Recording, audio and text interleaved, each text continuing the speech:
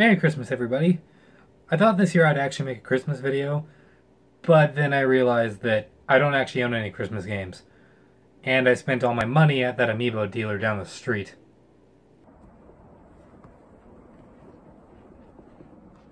You got the stuff? I always got the stuff. Straight from Walmart. Pass it down. Pass it up first. You really think I can reach that far? He stabbed me with some scissors and took my money. Oh well, guess I'm going to bed.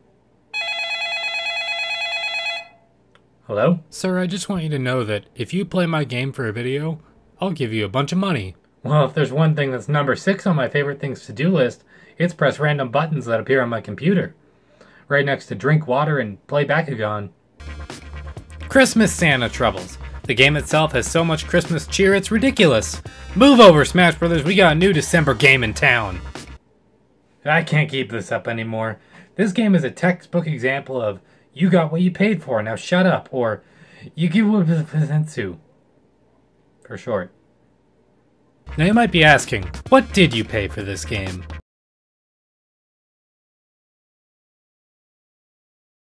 So this should be about as good as No Man's Sky on Atari. Honestly, at the end of the day, this game is exactly what it looks like.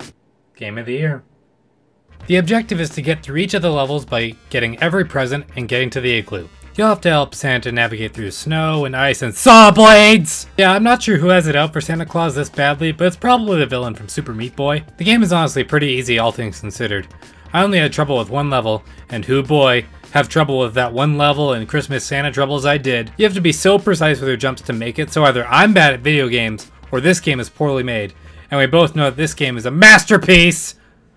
It's so much of a masterpiece that when you get to the 4th level, you can't even complete it.